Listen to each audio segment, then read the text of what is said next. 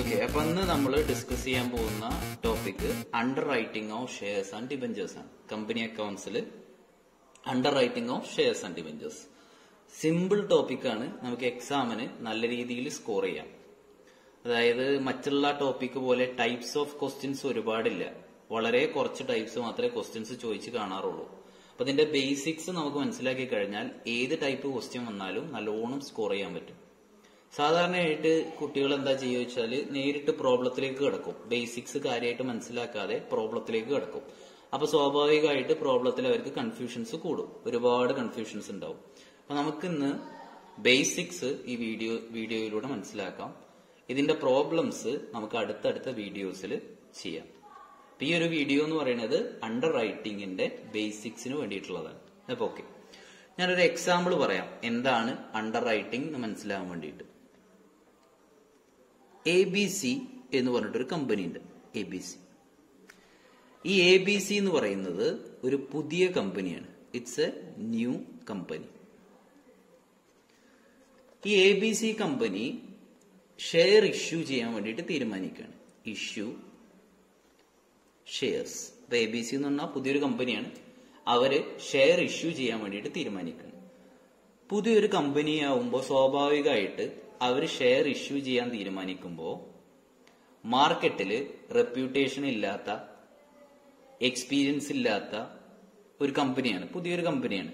അവർ മാർക്കറ്റിൽ share issue ചെയ്യുമ്പോൾ അവർക്ക് ഒരുപാട് റിസ്കുകൾ ഉണ്ടാവും. റിസ്ക്സ് എന്താണ് കാര്യമായിട്ട് റിസ്ക് ഉണ്ടാവുക? ഒന്ന് നോൺ സബ്സ്ക്രിപ്ഷനാണ്.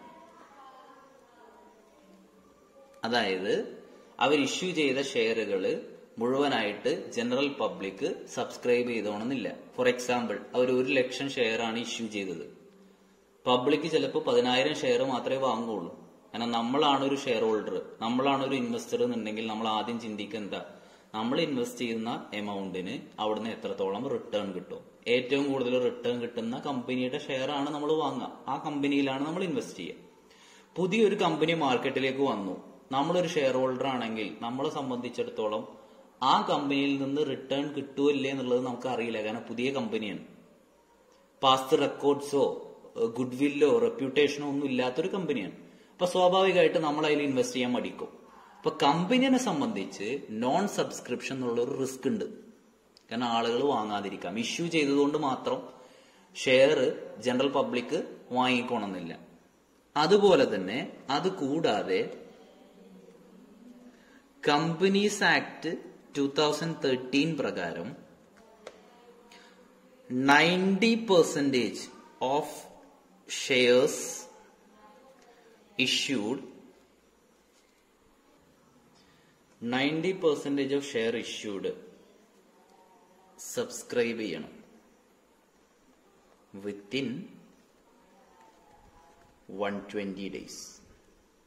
അതായത് ഒരു കമ്പനി എത്രയാണോ ഷെയർ ഇഷ്യൂ ചെയ്യുന്നത് അതിന്റെ 90% എമൗണ്ട് എങ്കിലും ജനറൽ പബ്ലിക് 120 ദിവസത്തിനുള്ളിൽ സബ്സ്ക്രൈബ് ചെയ്യണം എന്നർത്ഥം. നമ്മൾ 1,00,000 ഷെയർ ഇഷ്യൂ ചെയ്തു. ഇഷ്യൂ ചെയ്ത ഡേറ്റ് തൊട്ട് 120 ദിവസത്തിനുള്ളിൽ പബ്ലിക് ആകെ സബ്സ്ക്രൈബ് ചെയ്തത് 80,000 രൂപക്കാണെങ്കിൽ 90% ആയിട്ടില്ലല്ലോ. നമ്മൾ എന്ത് ചെയ്യണം? ആ എമൗണ്ട് മുഴുവൻ റീഫണ്ട് ചെയ്യണം. അപ്പൊ ഇങ്ങനെ ഒരു കണ്ടീഷനും കൂടി ഉണ്ട്. ഇപ്പൊ പുതിയൊരു കമ്പനിനെ സംബന്ധിച്ചിടത്തോളം 2 റിസ്ക് ഉള്ളത്. നോൺ സബ്സ്ക്രിപ്ഷന്റെ റിസ്ക് ഉണ്ട്, അതേപോലെ കമ്പനീസ് ആക്ട് പ്രകാരമുള്ള ഈ കണ്ടീഷൻ സാറ്റിസ്ഫൈ ചെയ്യാൻ കഴിയുമോ എന്നുള്ള റിസ്ക് ഉണ്ട്. ചെയ്തിട്ടില്ലെങ്കിൽ എമൗണ്ട് വാങ്ങിയ 80,000 മുഴുവൻ തിരിച്ചു കൊടുക്കണം. അപ്പൊ ഈ ഒരു റിസ്കിനെ ഓവർകം ചെയ്യാന്നുള്ളതാണ് പുതിയൊരു കമ്പനിയെ സംബന്ധിച്ചിടത്തോളം അവർക്ക് ചെയ്യാൻ പറ്റുന്ന ഒരു കാര്യം. അപ്പൊ ഈ റിസ്കിനെ ഓവർകം ചെയ്യാൻ വേണ്ടിയിട്ടാണ് കമ്പനി അണ്ടർ റൈറ്റ് നടത്തുന്നത്. Under writing of shares and debentures. അപ്പൊ ഇനി എന്താണ് അണ്ടർ റൈറ്റിംഗ് എന്നുള്ളതാണ് നമുക്ക് മനസ്സിലാവേണ്ടത്. എന്തിനാണ് അണ്ടർ റൈറ്റിംഗ് ചെയ്യണമെന്ന് ഇപ്പൊ നമ്മൾ മനസ്സിലാക്കി. ഈ ഒരു റിസ്കുകളെ ഓവർകം ചെയ്യാൻ വേണ്ടിയിട്ടാണ് പുതിയൊരു കമ്പനി അണ്ടർ റൈറ്റിംഗ് ചെയ്യണത്. അപ്പൊ ഇനി എന്താണ് അണ്ടർ റൈറ്റിംഗ്? ഞാനൊരു എക്സാമ്പിൾ ഇതിന്റെ കൂട്ടത്തിൽ പറയാം. എക്സ്, വൈ, സെഡ്, ഇങ്ങനെ 3 ആളുകളുണ്ട്. X, Y, Z. ഇവര് ഈ എ ബി സി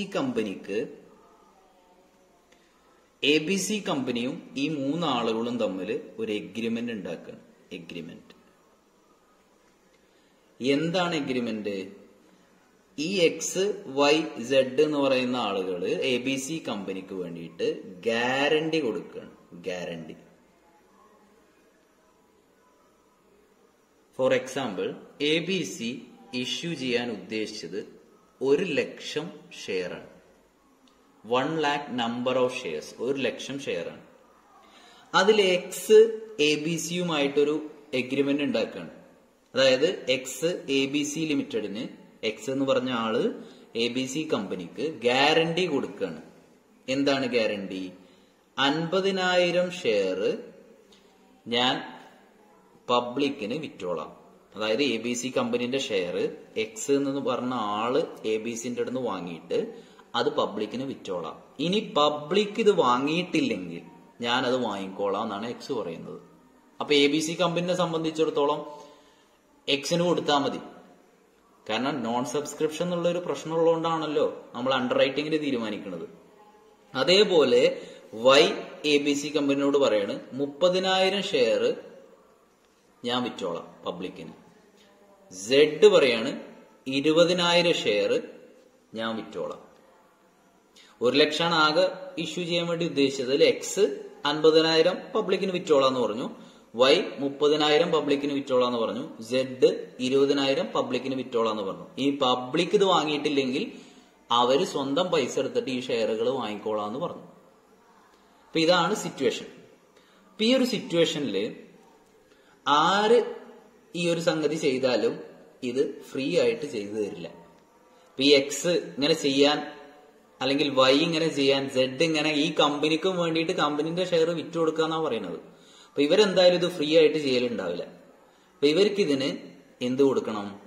കമ്മീഷൻ കൊടുക്കണം. അപ്പൊ ഇങ്ങനെ ചെയ്യുന്ന ആളുകൾക്ക് പറയുന്ന പേരാണ് അണ്ടർ റൈറ്റേഴ്സ്. അണ്ടർ റൈറ്റേഴ്സ് അവർക്കുള്ള ഇൻകം കമ്മീഷനാണ്. അപ്പൊ ഇതില് എക്സ് വൈ സെഡ് ഞാൻ ഈ പറഞ്ഞ എക്സാമ്പിൾ പേഴ്സൺസ് ആണ്. ഇവര് കൂടാതെ joint stock company under writing നടത്താം, പാർട്ണർഷിപ്പ് ഫേമുകൾ അണ്ടർ റൈറ്റിംഗ് നടത്താം, ബാങ്ക് അണ്ടർ റൈറ്റിംഗ് നടത്താം. അതായത് കമ്പനിക്ക് വേണ്ടിയിട്ട് എക്സും വൈയും സെഡും ഷെയർ വിറ്റ് കൊടുക്കാന്ന് പറഞ്ഞ പോലെ ജോയിന്റ് സ്റ്റോക്ക് കമ്പനിക്ക് പറയാം എ ബി സിന്റെ ഷെയർ ഞങ്ങൾ വിറ്റ് തരാം.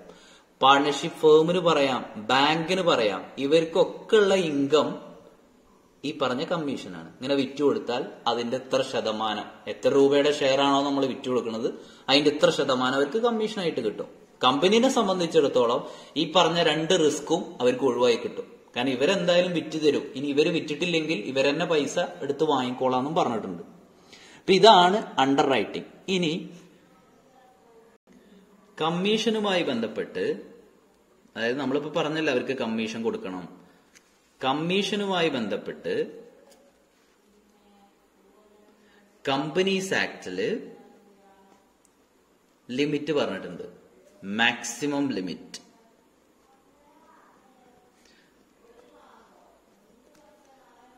അത് ഷെയറുകളുടെ കേസിലാണെങ്കിൽ 5%, ഡിബഞ്ചർ ആണെങ്കിൽ 2.5% എന്തിന്റെ? ഇഷ്യൂ പ്രൈസിന്റെ. അതായത് ഒരു കമ്പനിക്ക് വേണ്ടിയിട്ട് നമ്മൾ പറഞ്ഞ എക്സാമ്പിൾ എ ബി സി കമ്പനിക്ക് വേണ്ടിയിട്ട് എക്സും വൈയും സെഡും വിറ്റ് കൊടുക്കാന്ന് പറഞ്ഞാൽ അവർക്ക് കമ്മീഷൻ കൊടുക്കണം. ആ കമ്മീഷൻ ഇഷ്യൂ പ്രൈസ് എത്രയാണോ, പ്രത്യേകം ശ്രദ്ധിക്കേണ്ടത് പ്രോബ്ലത്തിൽ ഈ ഒരു വേർഡാണ് നമ്മൾ ശ്രദ്ധിക്കേണ്ടത്. ഇഷ്യൂ പ്രൈസ് എത്രയാണോ അതിന്റെ 5% ആണ് ഷെയറിന്റെ കേസിലാണെങ്കിൽ കമ്മീഷൻ. മാക്സിമം ആണ്. അതിൽ താഴെ കൊടുക്കാം, 5-ൽ കൂടുതൽ കൊടുക്കാൻ പറ്റില്ല എന്നർത്ഥം. ഡിബഞ്ചർ ആണെങ്കിൽ അത് 2.5% ആണ് മാക്സിമം കമ്മീഷൻ കൊടുക്കാൻ പറ്റുക. കാരണം ഡിബഞ്ചറിന് റിസ്ക് കുറവാണ്. നമ്മൾ ആദ്യം പറഞ്ഞു റിസ്ക് ഒഴിവാക്കാൻ വേണ്ടിയിട്ടാണ് അണ്ടർ റൈറ്റിംഗ് നടത്തുന്നത്. അപ്പൊ അവിടെ റിസ്ക് കുറവാണ്, സ്വാഭാവികമായിട്ട് കമ്മീഷനും കുറവാണ്. ഷെയറിന്റെ റിസ്ക് കൂടുതലാണ്, കമ്മീഷനും കൂടുതലാണ്. അപ്പോ ഇതാണ് നമ്മൾ പറഞ്ഞ example. A B C company 1 lakh share ആണ് ഇഷ്യൂ ചെയ്തത്. അതിൽ എക്സ് പറഞ്ഞത് 50,000 ഷെയർ, 50,000 ഷെയറിന്റെ കാര്യം എക്സ് ഏറ്റോളാം, അങ്ങനെ എക്സ് വിറ്റോളാം. വൈ പറഞ്ഞത് 30,000 എണ്ണത്തിന്റെ കാര്യം വൈ ഏറ്റെടുത്തിട്ടുണ്ട്, 20,000 കാര്യം സെഡ് ഏറ്റെടുത്തിട്ടുണ്ട്. അതായത് പബ്ലിക്കിന് വിറ്റോളാം, പബ്ലിക് ഏറ്റെടുത്തിട്ടില്ലെങ്കിൽ അവര് തന്നെ വാങ്ങിക്കോളാന്ന് പറഞ്ഞിട്ടുണ്ട്. അപ്പൊ ശരിക്ക് ABC കമ്പനിക്ക് 80,000 ഷെയർ ആപ്ലിക്കേഷൻ കിട്ടിയത്. 1,00,000 നമ്മൾ ഇഷ്യൂ ചെയ്തു, മൊത്തം 1,00,000 ഷെയർ നമ്മൾ ഇഷ്യൂ ചെയ്തു. പക്ഷെ അതിൽ പബ്ലിക്കിന്റെ അടുത്ത് ആപ്ലിക്കേഷൻ കിട്ടിയത് 80,000 ഷെയറിൻ്റെതാണ്. അപ്പൊ ഈ ഒരു കേസിൽ പ്രശ്നം ഉണ്ടാവുക, നമ്മൾ എക്സിനും വൈക്കും സെഡിനും കമ്മീഷൻ കൊടുക്കണം. അവരെത്രയാണോ ഷെയർ ഇഷ്യൂ ചെയ്ത് തന്നത് അതിന് നമ്മൾ കമ്മീഷൻ കൊടുക്കണം. പക്ഷെ ഇവിടെ 80,000 കിട്ടിയപ്പോ ഈ 80,000 എക്സിന്റേത് എത്രയാണ്, വൈയുടേത് എത്രയാണ്, സെഡിന്റേത് എത്രയാണെന്ന് അറിയാത്തൊരു പ്രശ്നം ഉണ്ടാവും. അപ്പൊ ഇവിടെ ഒരു പ്രോബ്ലം ഉണ്ട്. എന്താണ് പ്രോബ്ലം? ഐഡന്റിഫിക്കേഷൻ പ്രോബ്ലം ഉണ്ട്. എന്താ ഐഡന്റിഫിക്കേഷൻ? ഇതിൽ ഈ പറഞ്ഞ അണ്ടർ റൈറ്റേഴ്സിന്റെ ആരുടെ ഷെയർ ആണ് ഈ 80,000? ഈ 80,000 എക്സിന്റേത് എത്ര, വൈന്റേത് എത്ര, സെഡിന്? കമ്പനിക്ക് മൊത്തം കിട്ടിയത് 80,000 ആപ്ലിക്കേഷൻ ആണ്. അപ്പൊ എക്സും വൈയും സെഡും ഇതിന് വർക്ക് ചെയ്തിട്ടുണ്ടാവും. ചില ആളുകൾ നന്നായിട്ട് വർക്ക് ചെയ്തിട്ടുണ്ടാവും, നല്ലോണം ആപ്ലിക്കേഷൻ കിട്ടിയിട്ടുണ്ടാവും. അപ്പൊ ഇതിൽ എക്സ് വൈ സെഡ് ഈ 3 ആളുകളുടേത് എത്രയെന്ന് അറിയാൻ ഒരു പ്രശ്നം ഉണ്ടാവും, അറിയാത്തൊരു പ്രശ്നം ഉണ്ടാവും. അപ്പൊ ഇതില് സാധാരണയായിട്ട് അണ്ടർ റൈറ്റേഴ്സ് ചെയ്യുക, അവര് മുഖാന്തരം വരുന്ന ആപ്ലിക്കേഷനിൽ ഒരു സ്റ്റാമ്പ് ഉണ്ടാവും. ഫോർ എക്സാമ്പിൾ എക്സിൻ്റെത് എക്സ് എന്ന് അടയാളപ്പെടുത്തിയിട്ടുണ്ടാവും, വൈൻ്റെതാണെങ്കിൽ അതിൽ വൈ എന്ന് പറഞ്ഞ ഒരു സ്റ്റാമ്പ് അടയാളപ്പെടുത്തിയിട്ടുണ്ടാവും, സെഡിൻ്റെതാണെങ്കിൽ സെഡ് എന്ന് പറഞ്ഞിട്ടൊരു സ്റ്റാമ്പ് അടയാളപ്പെടുത്തിയിട്ടുണ്ടാവും. അല്ലെങ്കിൽ ഒരു മാർക്ക് ഉണ്ടാവും, സ്റ്റാമ്പ് അല്ലെങ്കിൽ ഒരു മാർക്ക് ഉണ്ടാവും, സ്റ്റാമ്പ് ഓർ മാർക്ക്. ഇത് എന്തിനു വേണ്ടിയിട്ടാ? അവര് മുഖാന്തരം വന്ന ആപ്ലിക്കേഷൻ ആണ്. ഈ 80,000 എക്സ് മുഖാന്തരം വന്നതാണ്, എക്സിന്റെ സ്റ്റാമ്പ് അതിമുണ്ടാവും. അപ്പൊ നമുക്ക് അത് എണ്ണി നോക്കിയാൽ അറിയാം എക്സ് മുഖാന്തരം എത്രയാണ് വന്നത്. അപ്പൊ അയാൾക്ക് അതിനനുസരിച്ചുള്ള കമ്മീഷൻ കൊടുക്കണം. അപ്പൊ ഇങ്ങനെ സ്റ്റാമ്പ് ഉണ്ടാവും. ഇങ്ങനെ സ്റ്റാമ്പുള്ള അല്ലെങ്കിൽ മാർക്കുള്ള ആപ്ലിക്കേഷൻസിനെയാണ് നമ്മൾ പറയാ മാർക്ക്ഡ് ആപ്ലിക്കേഷൻസ്. Marked applications. അപ്പൊ നമ്മൾ ഈ മാർക്കുകൾ നോക്കിയപ്പോ 80,000 എക്സിൻ്റെത് 40,000 എണ്ണം ഉണ്ട്, വൈയുടേത് 30,000 എണ്ണം ഉണ്ട്, സെഡിൻ്റെത് 10,000 എണ്ണം ഉണ്ട്. അപ്പൊ നമുക്കിത് എങ്ങനെ ഐഡന്റിഫൈ ചെയ്യാൻ പറ്റിയത്? ആ ആപ്ലിക്കേഷൻമേ അവരുടെ മാർക്കുകൾ ഉണ്ടായിരുന്നു. അപ്പൊ അങ്ങനെയുള്ള ആപ്ലിക്കേഷൻസിനാണ് മാർക്ക്ഡ് ആപ്ലിക്കേഷൻസ് എന്ന് പറയാം.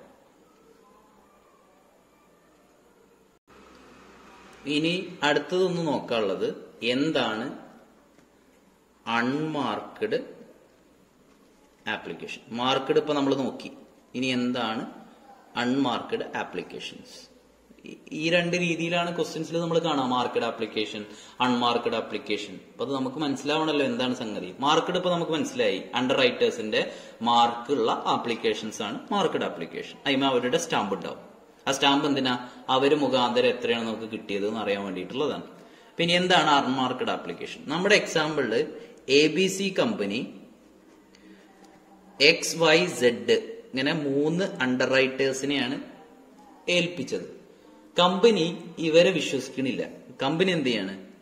ഇവർക്ക് ഓൾറെഡി കൊടുത്തിട്ടുണ്ട്, അത് കൂടാതെ കമ്പനി തന്നെ ഇഷ്യൂ ചെയ്യാണ്. കമ്പനി മാർക്കറ്റിൽ നേരിട്ട് ഇഷ്യൂ ചെയ്യാണ്. നമ്മൾ ആദ്യം പറഞ്ഞ എക്സാമ്പിളിൽ കമ്പനി മാർക്കറ്റിലേക്ക് നേരിട്ട് ഇഷ്യൂ ചെയ്യണില്ല.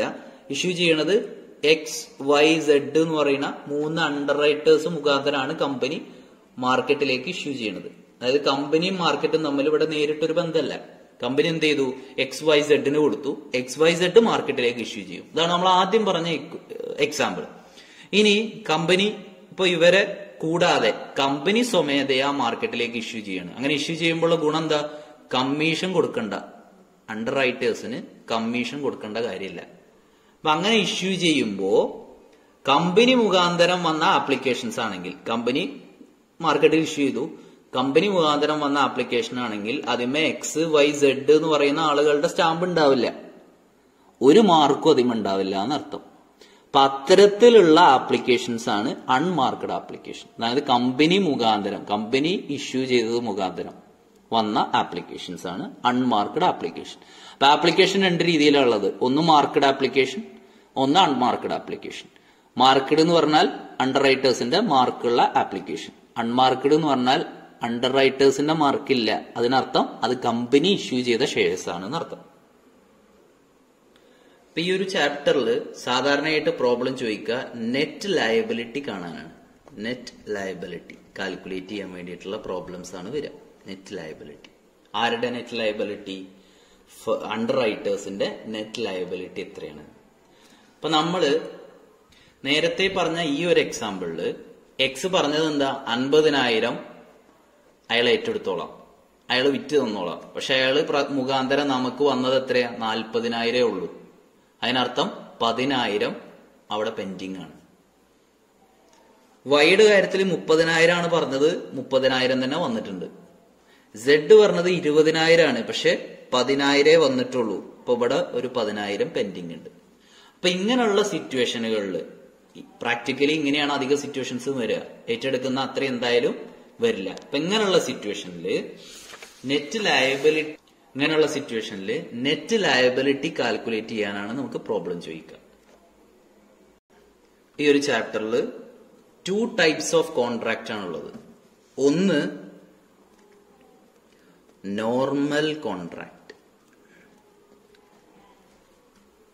2 ഫേം അണ്ടർ റൈറ്റിംഗ്.